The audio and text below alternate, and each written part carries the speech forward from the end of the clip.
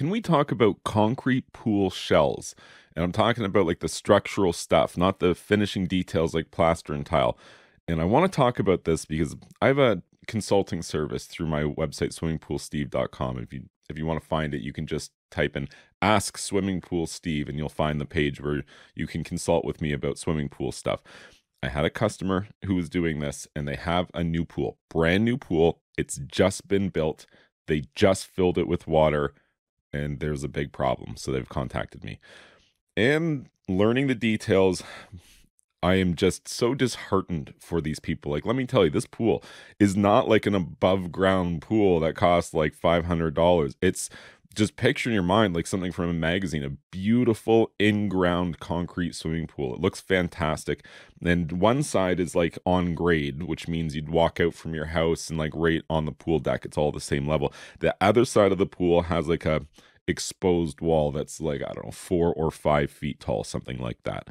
And so I would presume then that this property is sloped and the pool is built into the slope because one wall of the pool is exposed. And that's uncommon. Most of the time with concrete swimming pools, the walls are entirely exposed. You never see the back sides of the walls of concrete pools. Rarely.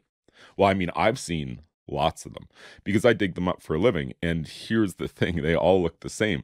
They're a disaster. There's just efflorescent staining everywhere because concrete pools, by and large, leak water. That's just how they're designed. Or they're not designed to be that way, but that's just a function of concrete in and of itself being a porous material. And it's not until recently, into the most like recent decade or two, that we actually have waterproofing systems that are being widely used in the construction of concrete swimming pools, as they should be.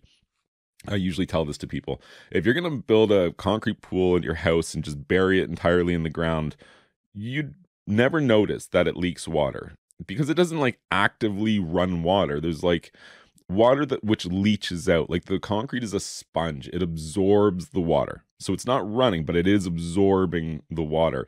And then that means the soil around the pool will also leach water from the shell itself. And so, the problem is you're dealing with a porous substance to begin with. When it's thick enough, when it's strong enough, it's so highly water resistant that you can make a swimming pool out of.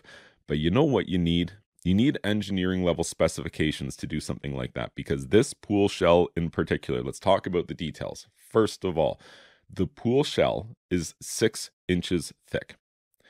To some of you, that might mean nothing. To some of you, you might agree with that and say, yep, that's how we do it around here. To me, this is crazy. Okay, can we first of all agree that if there's one area of your swimming pool you do not want to underbuild, it's the pool shell, right? Are we all in agreement so far? Great. So in the areas which I've built concrete pools, we require engineering. It's not an optional thing which you can choose to do. You must have engineering approval, site inspections, soil reports, all of the stuff, stamped plans that you're building, and then inspections that prove that you're following the plans. Not everywhere works like that. In fact, there is a lot of concrete pools get built with zero engineering. And what does that mean? That just means that the in-house company that you're dealing with, the company that you're dealing with has an in-house process that they've developed presumably over a period of time, and that's just the way they do things. If you were to hire an engineer to review the specifications, they would probably not agree with what's happening here. And even if they would, even if you could get an engineer to stamp and say, this is the minimum passable thickness for this concrete pool shell, how much would it be to make it thicker, make it stronger? Like there's limitations and things you have to consider here. Like at 8 inches thick of concrete, you would have a rebar grid, which is approximately in the middle. So 4 inches of encapsulation on both sides. But if we want to go thicker than 8 inches, you can't just have 5 inches or 6 inches on both sides. There's limitations. There's going to be slough where you shoot the concrete onto the wall and it just falls off. And there's also going to be the engineering load specifications that steel would be inadequate. And if you were to go thicker than 8 inches, you would then have 2 mats of steel spaced 4 inches apart instead of one right in the middle. All of these are details. The bottom line being this pool shell was built without any engineering. And in my opinion, it was built too thin. If the pool was buried entirely under the ground, maybe you wouldn't have noticed how serious this problem is. But here's what happened. They filled up the pool, and that entire exposed wall immediately started leaking water. And we're talking like a solid line of wetness that runs from end to end, and then both up and down areas where ultimately it's cracked. And when there's cracks, it pulls and leaches water into the cracks. So visually, you'll see the cracks first because they'll be wet where the rest of the wall will remain dry. So you know what they did? You know what that builder did? They had pipe runs embedded in that wall. And there is a horizontal piece of 2-inch PVC pipe that runs the entire length of the wall, like basically right in the middle and running the length of the wall. This is a 6-inch thick wall of concrete. And now we have a, 2-inch PVC pipe embedded into that wall, eating up all that space where structural concrete needs to be. Like, it was already inadequate, in my opinion. And then they went ahead and they added this perfect place to develop a structural crack, right? Why wouldn't the concrete crack there? It's thinner there. It's weaker there than every other place on that wall because there's a piece of pipe where the concrete's supposed to be. And that's a bone I want to pick right here. When you build a concrete pool, right? However thick the concrete is that your engineers decided or your builders decided, if you run pipe runs inside of that space, this doesn't take a rocket scientist to see we have a problem here. That was specified for structural concrete in terms of its ability to handle strength and provide reinforcement to the vessel. And you just create a plane for a crack to develop because it's weakened in one area. PVC pipe is not strong. It should not be taking up space that structural concrete's going to be taking. And you might not be a pool builder and you're thinking like, man, who would do that? That's crazy. Even I know that if it's supposed to be 8 inches thick of concrete, we need 8 inches of concrete, not 5.5 inches of concrete plus a 2-inch PVC pipe, let alone a 6-inch thick wall, freestanding above ground with a 2-inch pipe running the entire length of it right in the middle of the wall. This is crazy talk to me. And I would think that most other experienced builders would be hearing this and just shaking their head like, obviously, this was a failure. This was a failure before the concrete even went in. You could have walked up, looked at it, and said, hey, how thick is this wall going to be? 6 inches finished. With a 2-inch pipe embedded in the wall, the freestanding pool wall, 6 inches thick, which is really only like barely 3 or 4 inches of actual concrete and steel. That is crazy. And you know what's worse? We're not even done here. We're just getting started. So you know what else they did? No waterproofing system whatsoever. If the pool is buried in the ground, you don't see the backside of the walls. You never notice that it's leaching water, right? And that water could cause damage over time. Like, there's a process that happens. So there's a path of least resistance. The water starts to leach along that first. In movement through the concrete, it steals minerals from the concrete and cement itself, and you'll get efflorescence growth along the path that water follows. This is why you'll see efflorescence growing out of cracks in concrete. But the efflorescence actually functionally seals those leaks up eventually. And what happens is what was the path of least resistance no longer is. It's been sealed by efflorescence crystallization growth, and the water finds a new path. And this process just continues and continues until the whole backside of the wall is covered in efflorescence. And what I tell to pool owners is, if you build a pool in the ground and it's a residential pool, you'll probably never notice there's waterproofing or no waterproofing, because the pool will leach water regularly, but not at such a rate that you notice water loss. Like, it's not like big unexplained water loss from a large crack. It's just leaching everywhere through the entire surface and into the ground surrounding it. However, if you get a contract to build a pool on top of a hotel, right? That pool better be waterproof. Wouldn't you agree? Like 99% waterproof on the roof of a hotel. Sound good to you? Doesn't sound very good to me either. And I've seen that. I have seen that happen. Even still, in those types of environments, if you're wondering how they do it, normally you're provided with a waterproof structural box, and you build your pool inside this waterproof structural box, and they'll do a hydrostatic test of this box. So basically, a giant concrete box that's filled with pitch, like a black tar that they just roll or mop on there, like a hot mop of a black tar, waterproofing this entire concrete vessel that then gets filled with water to determine that there is absolutely no water escaping this system because it's going to be on the roof of a hotel. And then you come in as the pool contractor. Like the building has their in-house trades and they do a lot of structural work themselves, but they're not pool specialists. So they tend not to do the pool plumbing, they tend not to do the pool structure, but they do provide you with a waterproof structural box, just as a point of interest. But my point remains, I would not build a pool on the roof of a hotel without using a solid waterproofing system. And in a concrete pool without one simply is not. So this pool I'm talking about in particular, this consulting client I had with a 6-inch thick wall that's freestanding with a 2-inch pipe that runs horizontally in at the length of the wall, there's no waterproofing in this pool. So in addition to this wall being cracked in multiple areas, basically shattered, the entire pool lacks waterproofing. So the whole thing is leaching through. And because that wall is exposed, like the backside of the pool wall is exposed, this was a foregone conclusion. If they didn't fill it and see this problem immediately and be like, whoa, what's going on? The entire backside of the pool wall looks like it's shattered and there's all this water everywhere. It would have ended up covered in efflorescence eventually. Like, let's say the pool wall was thicker and it wasn't structurally compromised with pipes. Even still, without a waterproofing system, long term, this was going to amount to problems for this pool owner. And we're talking so many swings and misses from this pool builder here. They didn't have an engineer involved.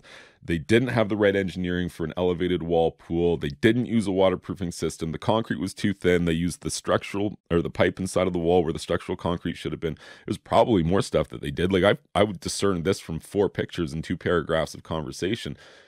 It's a swing and a miss entirely. This pool was doomed before the concrete ever went in it. And now what's going to happen? How do you fix this? This pool's finished, right? Supposed to be swimming right now. Probably, definitely you need an engineer now. Somebody has to come in. How strong is the compressive strength of this concrete? What is the size of the steel grid that you use, like 10 millimeter rebar, for example? Was it an 8-inch on center grid, 10-inch, 12-inch or more? You know, you need to know all of this information before you can even begin looking at solutions. And that's why I was consulting with them, was telling them, look, before you spend any more money here, and when I say that, I mean in terms of repairs, because they wanted to start patching things and stuff. I'm like, stop. Bring in an engineer, evaluate the project as a whole, because is this even viable?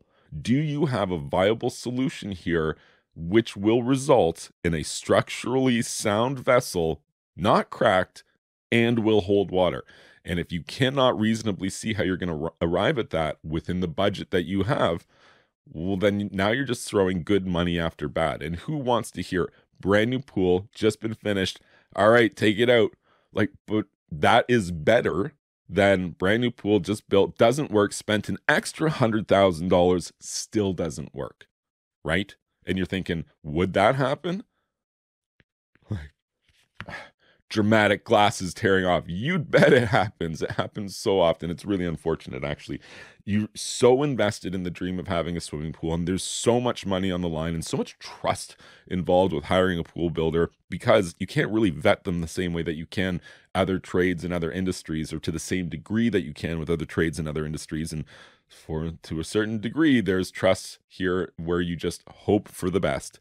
You get to the end of the project, it's immediately leaking. It doesn't hold water. There's cracks everywhere. And then you're starting to find out information like, this pool shell sounds like it's too thin. And you need to get an engineer in here to evaluate the compressive strength, the steel grid, the thickness of the concrete, all of this stuff. Can this pool be saved? Maybe they can shoot another 4 inches of shotcrete on the inside of this pool shell, thereby building essentially a smaller pool inside of this pool. And one of the reasons why this might be viable is, interestingly, the only way in which to attach new concrete to old concrete without a discernible cold joint in between the two is through the gunite or shotcrete process. I find that to be very interesting. No bonding agent or intermediary layer or anything like that is as good as the shotcrete process, being that it delivers the concrete with such velocity that it essentially embeds itself into the original surface, thereby making it, even under laboratory testing conditions, not possible to discern a cold joint between the layers. It's very interesting and very useful information for a situation like this where we have just a too thin pool shell that is already cracked and leaking like crazy. We're probably looking to add some more concrete on the inside, bring an engineer, make sure that everything's good, because remember I mentioned this pool is built into a slope. That alone should have required an engineer. Building pools on slopes is hard to do, risky business.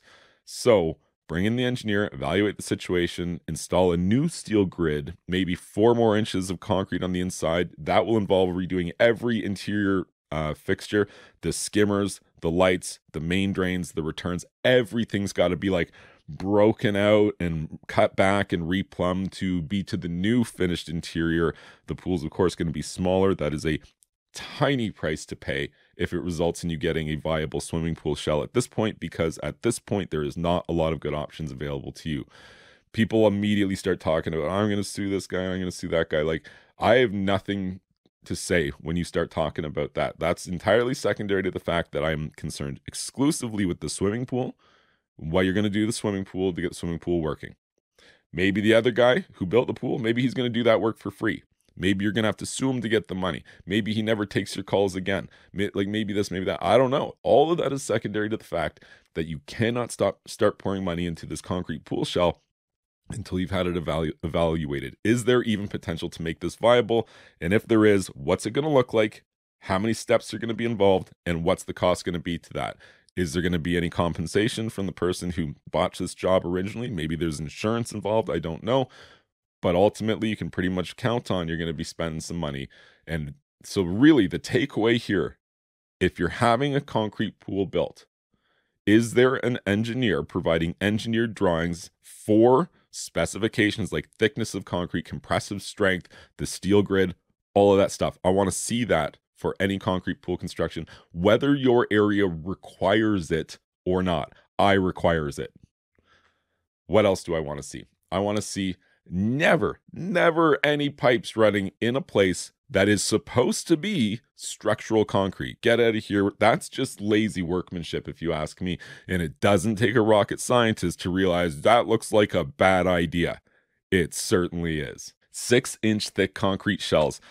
Unless you're using 75 MPa concrete, and even if you are, I still don't think so. I think that 8 inches is the thinnest concrete shell that I've ever seen an engineer approve. Now, I've heard that, some areas of the USA are a little bit more lenient for their engineering standards versus Canada, especially the West Coast in Canada, where I've built most of my concrete pools.